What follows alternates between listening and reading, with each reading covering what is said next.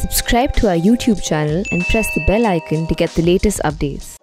Welcome to another episode of Scientifix, where I, Mohana Basu, take you through the top science stories of the week from across the globe. A 65-year-old man with a full body paralysis was able to type with his mind thanks to a new software that turns mental handwriting into on-screen words and sentences. Using just his mind, the man was able to communicate by text at speeds rivaling those achieved by his able-bodied peers texting on a smartphone.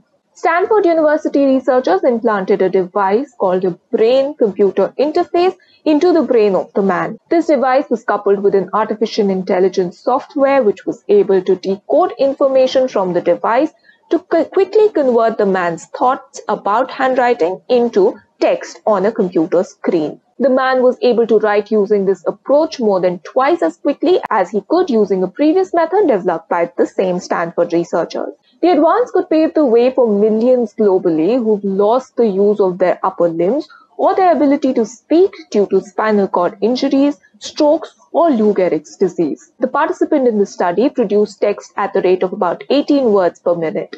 By comparison, an able-bodied person of the same age can punch out about 23 words per minute on a smartphone. This week, scientists from the UK have discovered a new snake species from Tamil Nadu. The new species, now known as Joseph's racer, was first collected in the mid-19th century, but it had been mixed up with another similar species found across the rest of India. This confusion can be traced back to a scientist called Albert Gunther, who worked at the UK Natural History Museum between 1875 and 1895 and originally mixed up the species with what was known as the banded racer or Argyrogena fasciolata. The paintings from 185 years ago were so detailed that they allowed museum associate Deepak Veerappan to use them in the description of the new species. The findings also showed that none of the skins collected in 1796 were from the banded racer,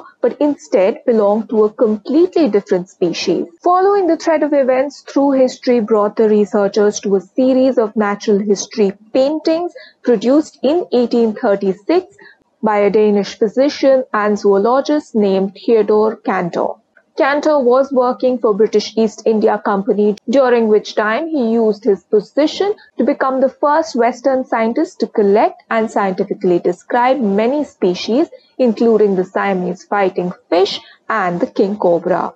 He also collected paintings of many of these animals, including snakes. These paintings are so detailed that even the number of scales on the snake's heads can be counted, which can be used to tell a species apart. It turned out that few of the snake paintings drawn some 185 years ago were misidentified. After studying the paintings and wading through all the literature surrounding the banded racer, including reassessing over 400 different accounts of the snake, they managed to confirm that the racer was not just a single species as had been long thought. The new species is now known as Joseph's racer or Platyceps josephi. The species has been found to have much more restricted distribution, found only in Tamil Nadu, which may have an impact on the snake's conservation. Meanwhile, Voyager 1, a NASA spacecraft launched 44 years ago and now the most distant human-made object in space, has now detected the constant drone of interstellar gas or plasma waves. The spacecraft has passed the edge of the solar system through heliopause, the solar system's border with the interstellar space, into the interstellar medium. Examining data beamed back from more than 14 billion miles away, researchers recovered the faint monotone of the interstellar gas. The work allows scientists to understand how the interstellar medium interacts with the solar wind and how the protective bubble of the solar system's heliosphere is shaped and modified by the interstellar environment. Launched in September 1977, the Voyager 1 spacecraft flew by Jupiter in 1979 and then Saturn in late 1980. Voyager 1 has crossed the heliopause in August 2012. Also this week, scientists have found that dual vaccination against a pair of immune signaling molecules can protect against allergic asthma for at least 11 weeks in mice. The study may pave the way for protecting patients with asthma, the most common chronic lung disease. 50% of asthma patients have a form of inflammation in their lungs. The immune signature includes the production of two immune signaling molecules known as cytokines, interleukin-4 or IL-4 and interleukin-13 or IL-13, which are thought to act as early and late-stage asthma respectively. The researchers designed a pair of vaccines called kinoids that would target these cytokines. Kinoids enable the body to produce an antibody response against the cytokines. After vaccination, the mice showed increased lung elasticity and resistance as compared to mice given a saline injection. This effect was seen when using the individual vaccine separately, but the greatest effect was noted when they were both used together. Pair-vaccinated mice also showed 21-fold reduced level of immune cells in their lungs.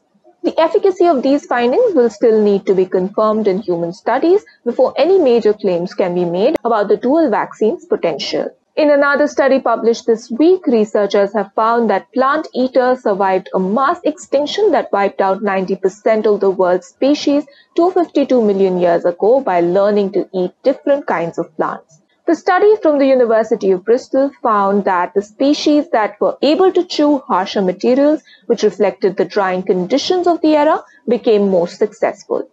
These tougher herbivores included some of the first dinosaurs. Following the largest mass extinction of all time, known as end-Permian mass extinction, ecosystems rebuilt from scratch about 250 to 201 million years ago, paving way for new species. The team measured hundreds of fossil jaws and compared their shapes with living animals.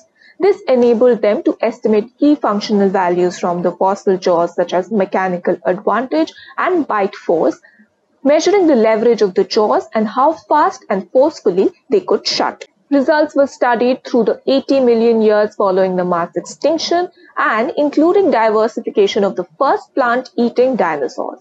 The scientists were able to map the evolution of the functional characters relating to feeding across the evolutionary tree and through time. That is all for this week. This is Mohana Basu, special correspondent at ThePrint. Visit theprint.in for the latest news updates.